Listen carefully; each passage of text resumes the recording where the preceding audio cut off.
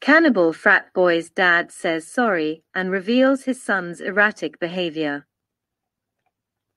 The father of Cannibal, Austin Harrouff, says his life has become a nightmare since his son was accused of murdering 2 people and eating their flesh.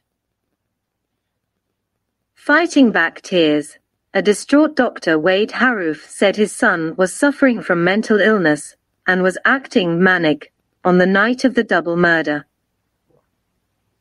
Police found Harrouff, 19, making animal noises and using his teeth to tear chunks of flesh off John Stevens' body. John's wife, Michelle Mishkin, 53, lay dead next to him.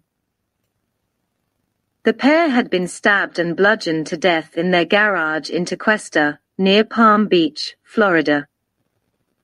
This is the biggest nightmare I could ever dream of. He's such a good person.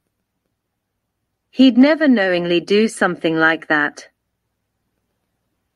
The 14 St 6-footer was studying exercise science at Florida State University and was a keen wrestler and American footballer. The shocking crime occurred on the evening of August 15th, after Harrouff had stormed out of dinner with his father and sister in a rage. He then walked to his mother's home, where he guzzled vegetable oil and Parmesan cheese before leaving again. It was then he is alleged to have attacked the couple in their garage. Police say Harrouff also drank chemicals in the garage during his frenzy. He is now in hospital with his organs malfunctioning as a result. Wade told the Palm Beach Post that Harrouff is in a critical but stable condition, but has a malfunctioning liver, fluid in his lungs and a bleeding esophagus. Martin County Sheriff William Snyder said Harrouff will be charged with 2 counts of first-degree murder and 1 count of attempted first-degree murder upon his release. The attempted first-degree murder charges stems from the injuries inflicted on the couple's neighbor, Jeff Fisher, 47, who suffered stab wounds trying to intervene. The FBI is running tests to determine whether Harrouff, who had finished his first year at Florida State University and was home for the summer, was under the influence of hallucinogenic drugs. Substances such as flakka or bath salts have both been linked to violent outbursts, including cases of cannibalism. But Snyder said there were no traces of common street drugs, including cocaine, marijuana, and methamphetamine in Harrouff's system. The toxicology reports will provide a big piece of the unknown, Snyder said. Snyder also has said that investigators know the who, the what, the when, the where and the how of the attack, but the why remains a mystery. Solving that mystery doesn't matter so much to Stevens' son and daughter. They say they want him to face execution. It is not super important to me what his mindset was, John Stevens told the South Florida Sun-Sentinel. I just want to see the prosecutor ask for the death penalty. I want him to go through that process and to pay for what he did. Ivy Stevens agreed. I hope he makes a full recovery, so he can be put through the justice system. Harrouff's parents, Wade and Mina Harrouff, issued a statement expressing their condolences to the Stevens family and their apologies to Fisher for the pain and suffering caused by Austin. There are no words we can offer to give any real comfort for this tragic loss, the statement says. We love our son and know that he is not the person some are making him out to be.